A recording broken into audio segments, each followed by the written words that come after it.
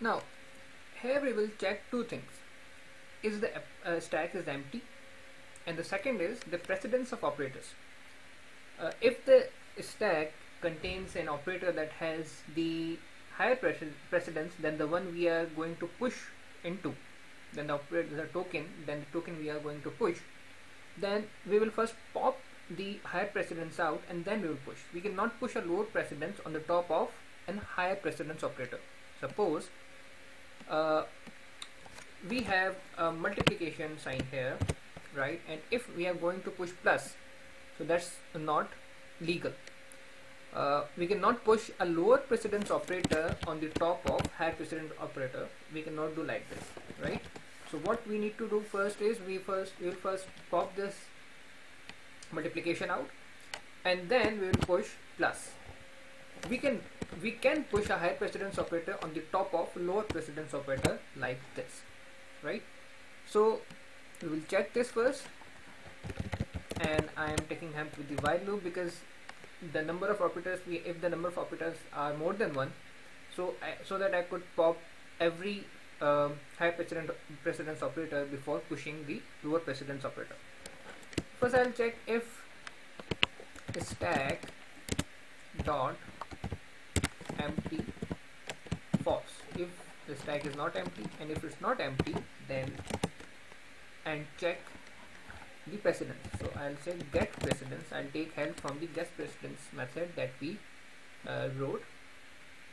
This one, get precedence method, right?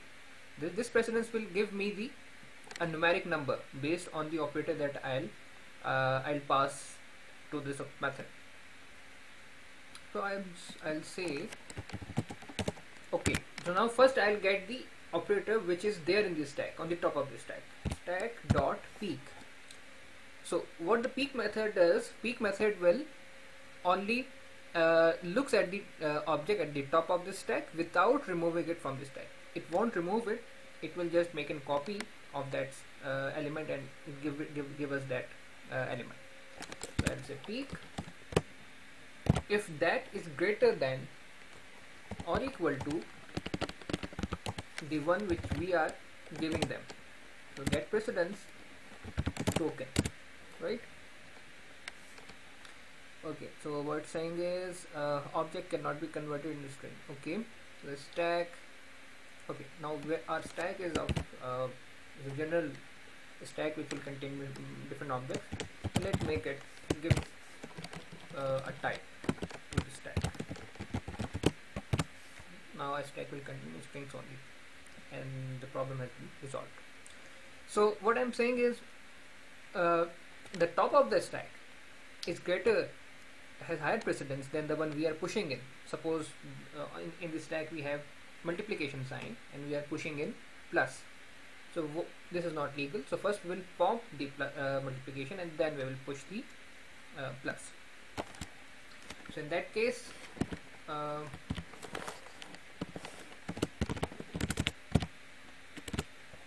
what we will say is postfix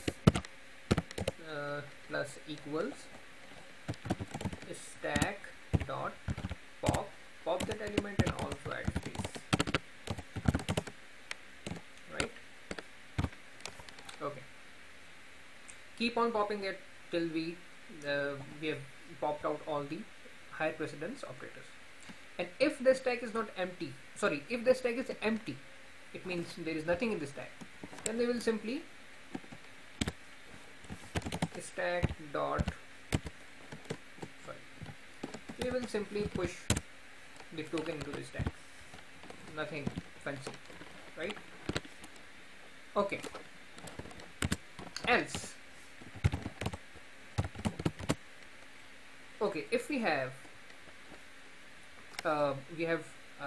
checked if the token is operand, then we have checked if the token is the bracket, and we also checked if that is an operator. But we need to check one more thing, which is the closing bracket. This is the opening one. We also need to check if the token is a closing bracket. So we will say token dot equals, and that token is this one, right? Now in that case we will pop every element out from the stack, right? While, so I'll take help from the while because it's a loop. While stack dot peak dot equals, I'll say if it equals to the opening bracket. If run till you find the opening bracket, and what we will do, postfix plus equals stack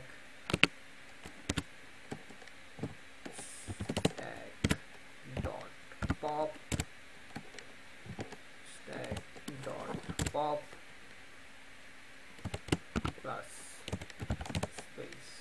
Okay, so what I'm saying here is, if you have something like let me show you, if you have something like this, we have an opening bracket, then we have plus, then we have multiply, and then if we encounter the closing bracket, something like that. So we will pop the multiplication sign, then we will pop the addition sign, and you will also need to pop this one, but we will not append these brackets into the postfix expression, because we know postfix expressions are bracket free, right?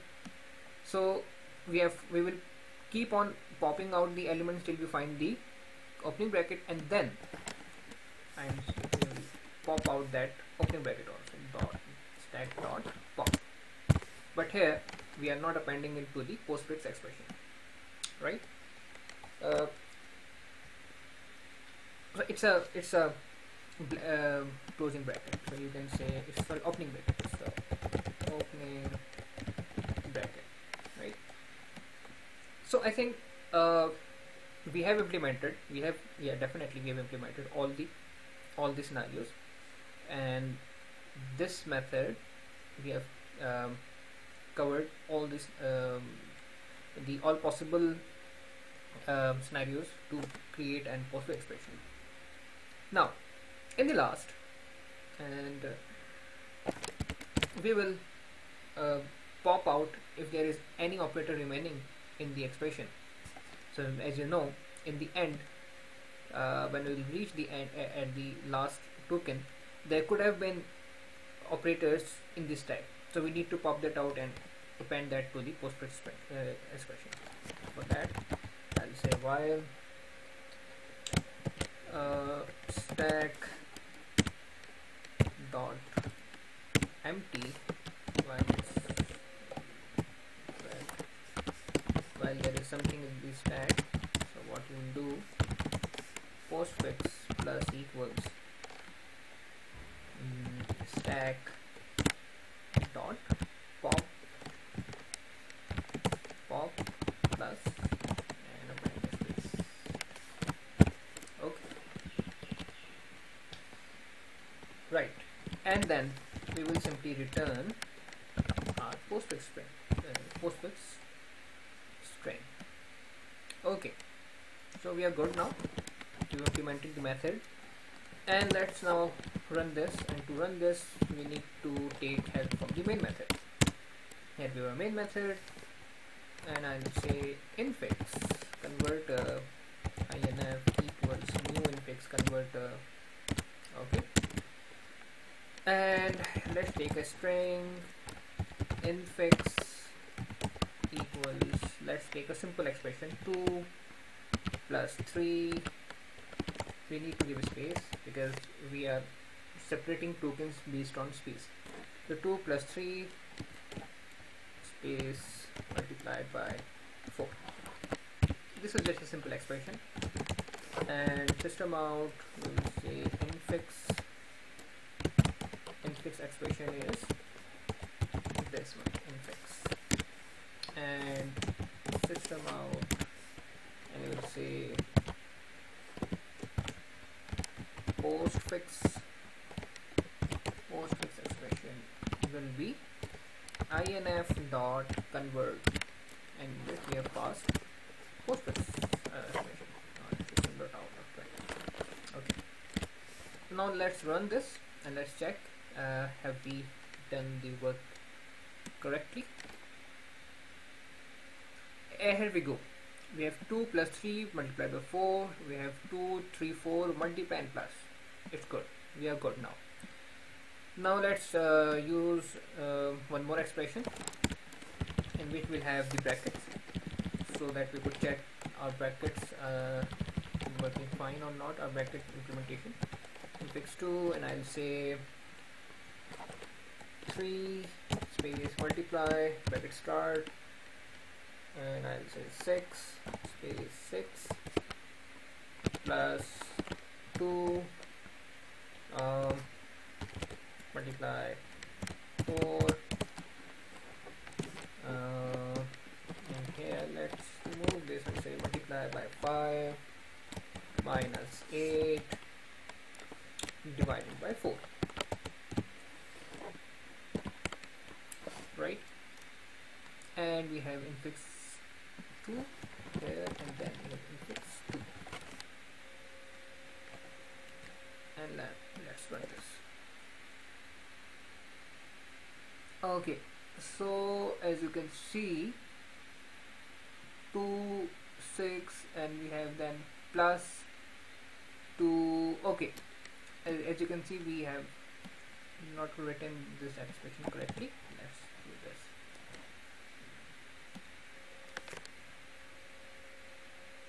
Alright, now it's good. Now it's good. That was not correct. Now we have 2 multiplied by 3, then brackets, we have 3, we have expression 6 plus 2 multiplied by 4. So as you can see, 2, 6, 2, and then we have multiply. So 6 will be multiplied by 2. Okay, why is bracket coming here? Oh, right. As you can see, the bracket, there is no space between the 4 and the bracket, so now it will evaluate correctly. It wasn't correct previously. Alright, now we are good. Now first we will multiply 2 and 4, so as you can see, 2 and 4 and then multiplication, and then we will add the result to the 6. As you can see, that the result will be added to the 6, and then the result will be multiplied by 2, and then we will multiply by 5, then 8 and 4 will be divided first, and then minus. So as you can see, we have implemented this conversion of the infix expression to the postfix one, and we did this successfully. You will get the code, and you can see the code in depth, and you can understand that. So we have used the stacked data structure in order to come up with the solution. So data structures are there, and data structures help us to find the solution in efficient manner. In the next lecture, we will focus on the evaluation of the postfix expression, and we will dig into the code. First we will see the algorithm, how it works, and then we will implement the postfix expression. Thank you for watching.